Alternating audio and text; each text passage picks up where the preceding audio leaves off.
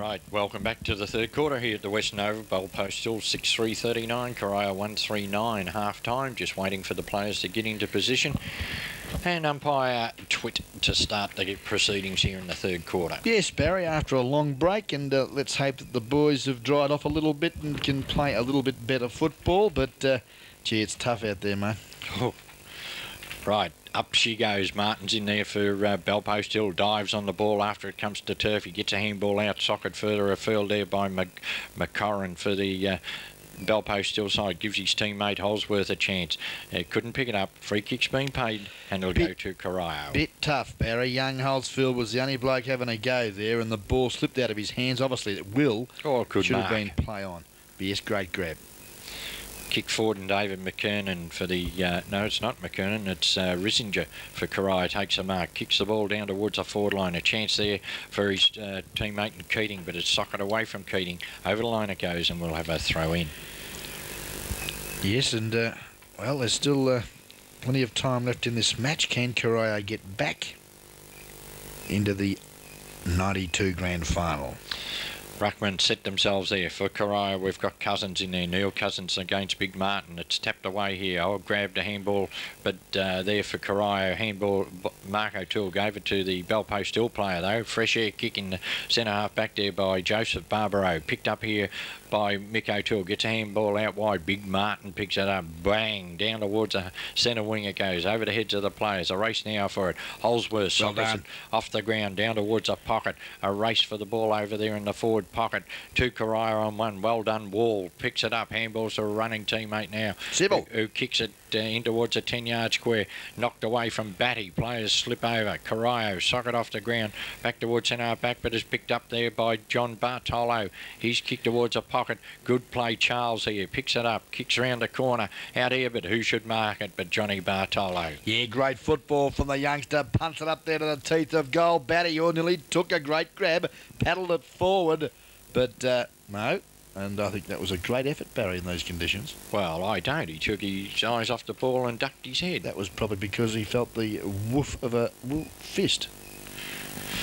Your eyesight's better than mine, and I wear glasses. Anyway, picked up here by Johnny Bartolo. Kicks wide down towards the pocket. Over it goes, out of bounds on the full, and the free kick to be Barry, taken down there. Let's be honest. I mean, there's a fair bit of pressure there from the Corio defence, and let's not forget the first half. I think young Batty copped a few early. But he's withstood the pressure and is doing a fine job for the Hill. Right, the kick from the back line by Faulkner for the Corio side comes out wide. Wall picks it up, gives it back to John Bartolo. He kicks round towards the corridor. A chance now, socket off the ground for Corio. Motza picks it up, kicks the ball out wide towards the half-back flank. Over the line it'll go before his teammate there in Ian Martin could arrive on the scene, and we'll have a throw in.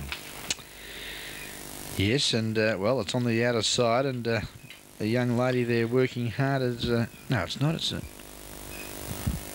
all right, it must be my eyes, Barry. Ball back into play, and Martin does a battle there with the big ruckman for Bell Post Hill against Cousins. That's picked up there, kicked quickly up, but a great grab for the Corio side, and I would suggest that could be Johnny Cousins on the left foot, punts it up there to centre half forward, but it was too well weighted for young Charles. Coming in, taking a timely grab there for the Hill. I think you'll find that could be Justin Cravens, Barry. Michael Scholler. Scholler kicks down towards the centre wing, and the mark's been taken there by John Bartolo. Oh, he went to play on, slips over, picks himself up now, kicks down towards half forward, and it's a good mark. Overhead mark taken for Bell Post Hill there by Carlo Burgeon. Good skills too, hasn't he? He has. Comes in now, kicks the ball down towards the centre half forward position. Up high went great work. Ian Martin, sitting behind the pack, waiting for it to come, Nathan Lewis. And look at the number he's wearing, Barry. Gary Ablett does all those things all the time, and this youngster following his footsteps, do you think? Can he kick a goal? Well, let's see. He's going to try the big torp too. No, it's a drop punt. And I tell you what, it looks good here. I think you'll find it split the woodwork. Nathan Lewis kicks his second. Sorry, first. Just testing, Barry. Just testing. Coles and Garrards do it for you, Ron. Fancy calling the boundary umpire a woman. Oh, well, it might be the wet locks, mate. They're flowing in the wind there. I thought first of all it was, but no, it was the your last week. But anyway, the biggest video scoreboard here in this third and vital quarter of football sees Bellpost Hill 7-3-45 snuck right away there from the Corio Devils 1-3-9. Right, the ball back in the centre with umpire Hillgrove. I don't think he likes the muddy centre there. No, he's doing the evening three-step by the look of it. Struggling a little. Right. Look, it's life's a laugh a minute, isn't it, Barry, really? It is. From the centre bounce, we see Bellpost Hill go forward and a mark taken by John Bartolo. Okay, as Bartolo, a busy player for the Bellpost Hillside, Baz, and working hard too, Johnny Cousins for Corio. Sorry, Noel. There's about 3 or 4 Cousins out there, and unfortunately I think there's another one on the boundary line to come on. So, at any rate, the ball's out of bounds, half forward flank for Corio. Are they all related though, Barry? That I don't know. Okay, well now the ball is out of bounds, back into play. We see Cousins doing battle with Martin, comes to ground. Bartolo again does well, kicks it back to the centre of the ground. Working hard there for the Corio side was Johnny Cousins. Paddles it forward, picked it up there well was Mick O'Toole, pumps it out there to the muddy centre again. But, the Bellpost Hill boys did well there, picked it up and kicked it up quickly. But likewise there, Stewart, I think that was in defence there for Corio, did well. Kicks it up there, Bellpost Hill. Looks up there for Burgeon. Thumps it out, but again, Corio, well smothered there from Barbaro. And he battles in again there for the Hill. And good work there. Great football, sees them go forward. Now the Hill in front, Batty. Great grab. Yes, that was better. He kept his eyes on the ball there and wrapped the hands around it. Great camera shot too of him, Barry, there on screen. He's got a bit of height about him when he fills out. He should be good. Certainly will. Drop punt. Comes in. Bad kick. Bad miss. No, Barry, the umpires raised the 2 fingers. I'm and just again, checking. those Coles and Garrard's boys could be very handy, Barry, to go and just get those lenses checked on those glasses. I was just checking because you had your head down. I thought, it's been a long day, Barry. Already. Right now, the ball to go back to the centre is Bellpost Hill, 8 goals, 351. Corio, 1 goal, 3-9. On the guest video scoreboard for this third and vital quarter of the 1992 West Coast Junior Football League Grand Final here at the Western Oval. Right, the ball back in the centre now with umpire Twit, comes in, throws it up high. Ruckman coming, Martin's in there. He gets it down, but it's Corio at the bottom of the pack. Pick it up, get a short kick forward, socket further afield for them. Coming in there is Matichik for the Bellpost Hill side. Picks the ball up now. His kick goes nowhere in the muddy centre. Good pick up for the Corio side there by Johnny Cousins. Kicks it down to half forward. Handballed out here nicely to a running teammate there in Mick O'Toole. Kicks long down towards the 4 line, looking for Jason Stewart. Too long. Over the line it goes in the pocket and we'll have a throw in. Yeah, great football there too. David Rissinger for Corio, who's battled hard well here this morning too for the Corio Devils. Ball now to be brought back into play. Umpire brings it in, up they go, grabbed out of the ruck there for Corio by Ricky O'Toole.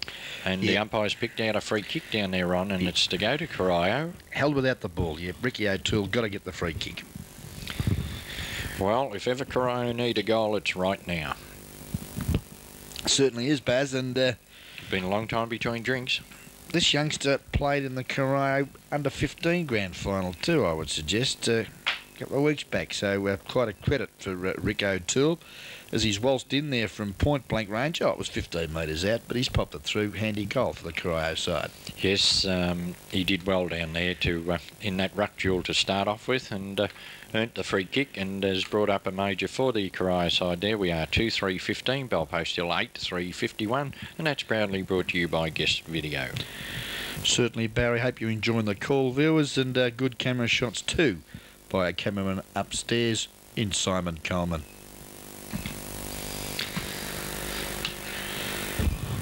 Right, ball back in the centre.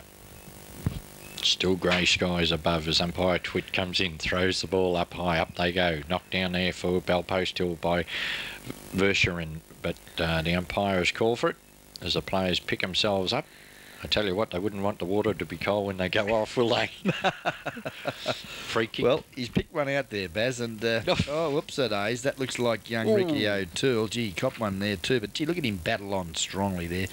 Whoops-a-daisy, and a little bit late was, I think you'll find number 13 for Corio, Michael Mozarts.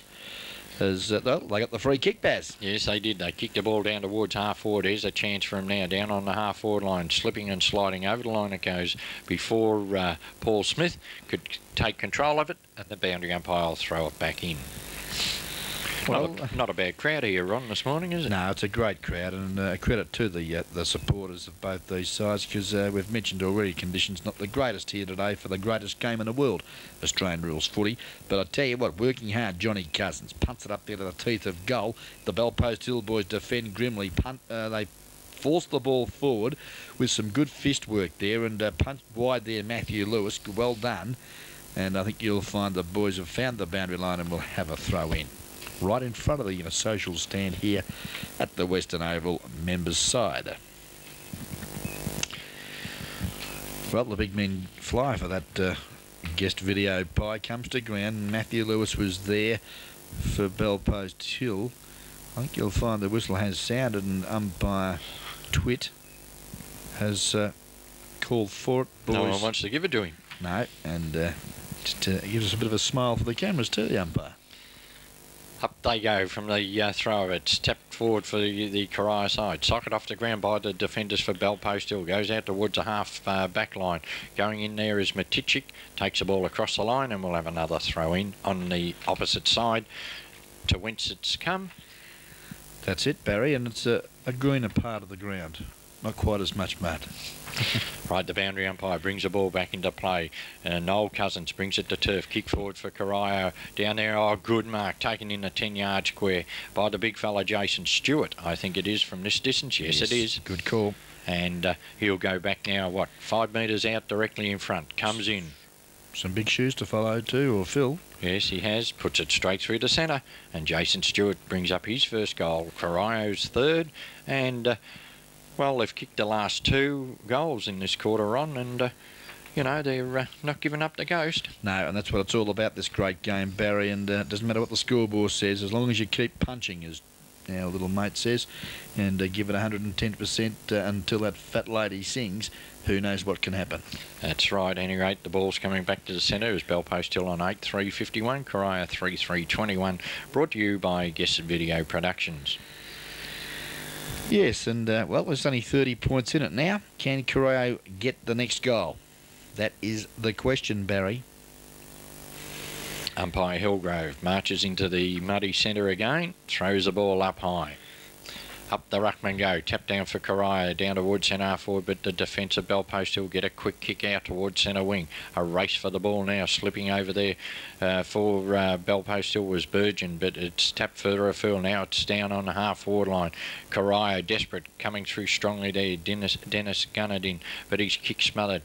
Socket off the ground for Bellpost Hill. It goes out now. A quick kick forward for them down towards the 50-metre line. Corio come out of defence. Good play. Kept the ball ahead, and tried to pick it up. Tried it again. It's like a piece of soap at the moment. It's picked up and kicked towards the centre of the ground. Oh, being held was the Corio player there. No free kick paid. Bellpost Hill kicked towards centre half forward. Going through, a high tackle on the Bellpost Hill. He's penalised for holding the ball, unfortunately, for Bellpost Hill, and the free kick to be taken for Corio at centre half back. Yes, opportunity now for the Devils to get the ball out of defence. Comes to where Johnny Cousins works hard. Punts the ball up to centre half forward. Diving lunge there. Good football by, I think you'll find that was Ryan Jones working hard there for the Hill. Comes out now with a big fella, Cravens. Hand pass, good football. Finds his teammate. Kicked up there, but it's in the mud pile again. And makes it pretty tough there for the boys. Gee, they're going in strongly though, Baz, for the ball. Yes, they are, as Charles is in there. Gets it, but he's collared. Ball held to him. The umpire will move in and ball it up. Well, number 3, Paul Smith, looks as though he's on the ground for the Corio boys. Umpire Twit throws it in the air. Big men fly. Comes down to where an opportunity for the Corio side. Johnny Cousins only got a short kick. Now diving on the ball there was Mark O'Toole. Under a bit of pressure. Got it out to his teammate there, the big boy in the Mosterts.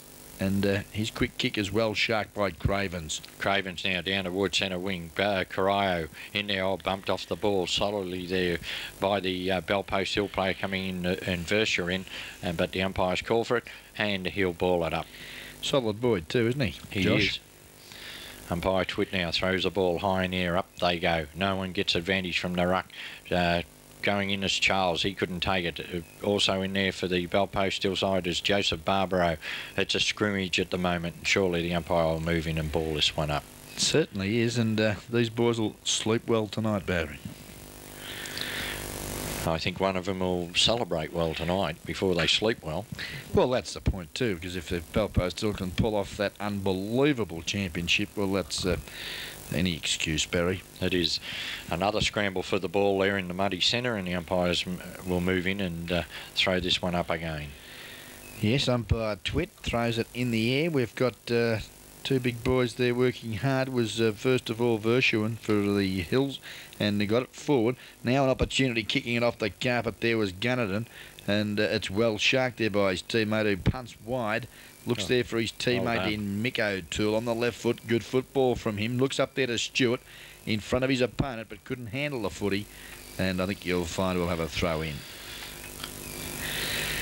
Yes, it's a shame. Barry would have been quite a good standard game, I would suggest, had it been like the previous week for Division 2.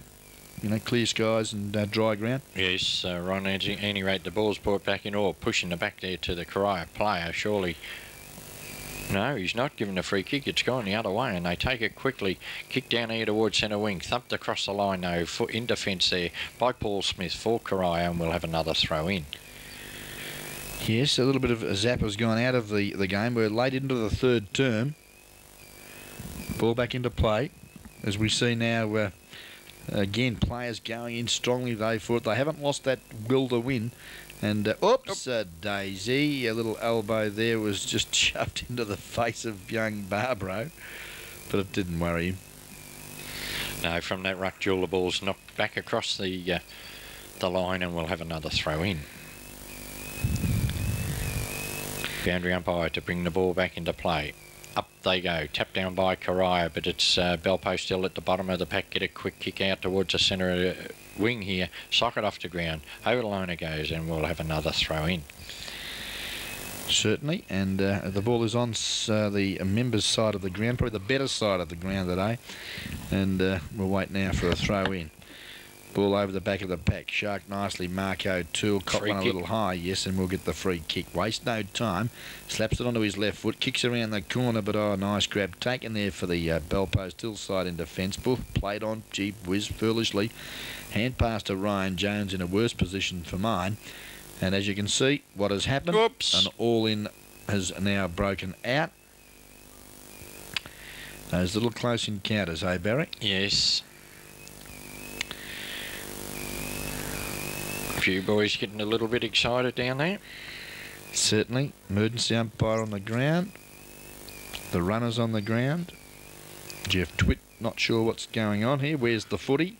Jason Hillgrove says, come on you blokes, get back to it. Have we found the football yet, Barry? Yeah, the football's in. I think it's a Bell Post Hill free kick. No, it wasn't. Ball up. Up she goes. That was a quick throw up by the umpire to get rid of them, and here they go. About 15 or 20 of them chasing the ball towards centre half back. Ooh. Just, well, that one didn't connect. Yes, certainly, and another pack developed. The umpire will move in, ball it up, which he's done. Oh, being held there was a Corio player. Burst his way through Johnny Cousins, I think it was, down towards the pocket. Oh, Stewart nearly pulled it in. Unfortunately, he couldn't hang on to it. The defensive Bell Post Hill clear the ball round towards half-back, and the mark's been taken on half-back for Bell Post Hill, and they'll relieve. Certainly do, Barry, and he punts the ball up there looking for the high flyer. That was in Carlo Burgeon. Couldn't hold the ball. Comes to ground. Now they work hard. Good football there in defence. Punt the ball out there to centre wing. Overrunning the football now. Leaves an opportunity there for the youngster from Hill. Cop one a bit high. Yes, as he kicked the ball, and it will go down the ground.